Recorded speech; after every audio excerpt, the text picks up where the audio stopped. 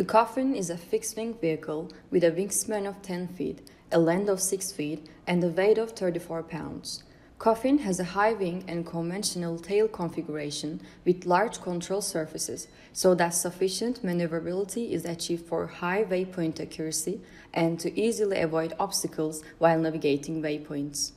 Having a large wing area allows the UAV to fly slower and more stable to capture clear and high-quality images. Pixar the Cube Orange is mounted on the body plate with double-sided vibration-dampening foam tapes. Alongside a high-precision GNSS system, here 3 built with CAM protocol, RTK mode is used to improve positioning and waypoint accuracy. Optical distance measurement sensor LiDAR light helps the UAV to land safely.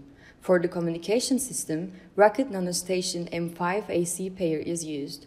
These products were chosen considering the conditions such as flight path of aircraft, the angles to be made by the antennas, and the radiation patterns. RFD 900X for telemetry data transfer and RC receiver to enable safety pilot control are integrated into UAV. Sony Alpha 6500 controlled by a 2-axis gimbal specifically designed for the ODCL and mapping mission is located right behind the fuselage. For the drop mechanism, an electro-permanent magnet is preferred over a servo mechanism that was used in the previous years. Jetson TX2 is the onboard computer that performs actionably ODCL and subsystem integration over robot operation system. For the object detection, classification, localization mission, image processing algorithms, and deep learning techniques are used with OpenCV and Tesseract OCR libraries. Algorithms are implemented with Python 3 and integrated with ROS Kinetic. Obstacle avoidance algorithm is implemented with mathematical approaches. Also, controls for flight mechanics are made from the ground station. For the new mission, mapping web-based P2G interface is used. To provide 40 minutes of flight time with the safety factor, 26K mAh 10S batteries are used to power the motor as well as all subsystems. To calculate the UGV drop time, projectile motion formulas are taken into account. The antenna tracker system provides orientation on the pitch axis and yaw axis. The tracker system has its own location and gets the GPS location of the aircraft of the mission planner. With background codes, the system finds the required angles to catch the next location of the aircraft with 2 axes. In SUAS 2022, ITUNOM attempts all of the missions with the coffin and the self-confidence levels are indicated in the table. Several types of tests have been conducted throughout the year. All the subsystems are tested first with the simulation environments, then with the test planes and copters our team has. Before integrating all the subsystems into the coffin, we make sure that every one of them works properly. Mechanical properties of the aircraft, such as landing gear strength, wing strength, and thrust force have been proved to be sufficient. Mission Planner simulation environment is hosted to software development tests and algorithms are optimized before being tested on the coffin. The team conducted 30 autonomous flights so far, corresponding to approximately 3 hours of flight time. For stable and accurate autonomous flights, roll and pitch tuning parameters are set by auto-tune system. Autopilot learns how the aircraft responds to sharp attitude changes and provides a confidential flight. After auto-tuning the roll and pitch parameters, the UAV's characteristics of waypoint accuracy were tested on different flight paths, and these parameters are again adjusted manually. Previous year's waypoint missions were demonstrated many times, and accuracy has been improved significantly throughout tests. To further improve the waypoint performance of the coffin, L1 controller, known as the navigation controller, which produces much more accurate flight paths, is tuned manually. After the improvements, the attempted 100 waypoints are all successful hit with an average of 15 feet accuracy. The obstacle avoidance algorithm is tested with the mission example given on the GitHub account at first. Then some extra mission maps are created on our own for further testing. In the mission tests, 20 out of 25 stationary obstacles are avoided, which means the algorithm has an 80% success rate. Missions are demonstrated on both mission planner simulation and actual flight. Sony Alpha 6500 with 16 to 50 mm lens used in the imaging system.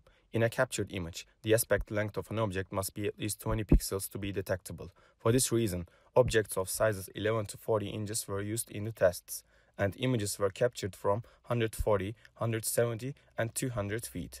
Tests showed that out of 24 objects captured from these heights, 24, 22, and 18 of them were detected successfully, respectively. To prevent changes that may occur due to conditions, the shutter mode is set to 1/2500. Also, focus, ISO, and other adjustments are changed during shooting. To prevent perspective shifts in the image, a gimbal that will provide stability in the pitch and roll axis has been designed. The detection algorithm is tested on more than 250 images, and 80 regions of interest for each was found, which means there are many redundant. To eliminate them, the algorithm is improved and the region of interest per image ratio decreased to 13, and 75% of total region of interests are found to be correct. Shape detection algorithm detected 32 of 37 different object shapes correctly. To lower the runtime of algorithm, multiprocessing was used and reduced by 10 times. Tesseract OCR algorithm detected 28 of 37 alphanumerics correctly, and orientation of 26 of these were determined correctly. A color detection model is trained with 800 RGB values. Training reached up to 82% success with hyperparameter tuning. Overall autonomous success of ODCL algorithms is found to be 80%.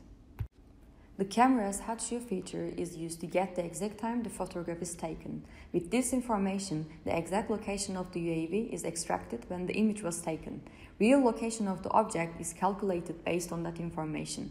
The algorithm is tested on 100 different regions of interests. Results show that we can localize objects with an average error radius of 13 feet.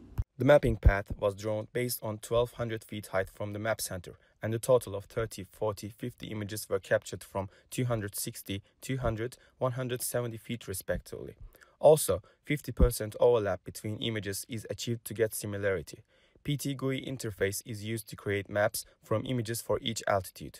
It is seen that the more images, the better quality. However, it causes perspective problems. The optimum solution is determined to take 40 photos from 200 feet. For the UGV system, a 3D printed shock-absorbing structure and a convenient parachute system are designed and manufactured to be able to withstand the drop impact. The UGV survived 30 out of 38 drop tests in the manner of strength. Driving tests are conducted to observe the UGV's ability for autonomous navigation. After the improvement of driving system, UGV is finally able to drive the target location within 5 feet distance. Drop tests are conducted to observe landing accuracy. The dropping algorithm is optimized and the accuracy has fallen within 13 feet after 20 trials. Since ITUNOM is a familiar team with the SUAS competition, several competition exercises are held together with the experiences from the past years. Full mission tests were performed with all the possible scenarios, and the outcomes were truly satisfactory. With all the final subsystems integrated into the UAV, 5 full mission tests were performed. During these test flights, problems arising from the integration of all systems were detected. For example, airdrop mechanism could not be triggered due to the magnetic field generated by all the subsystems working at the same time. Proper cabling is done and the magnetic shield is applied to overcome this issue.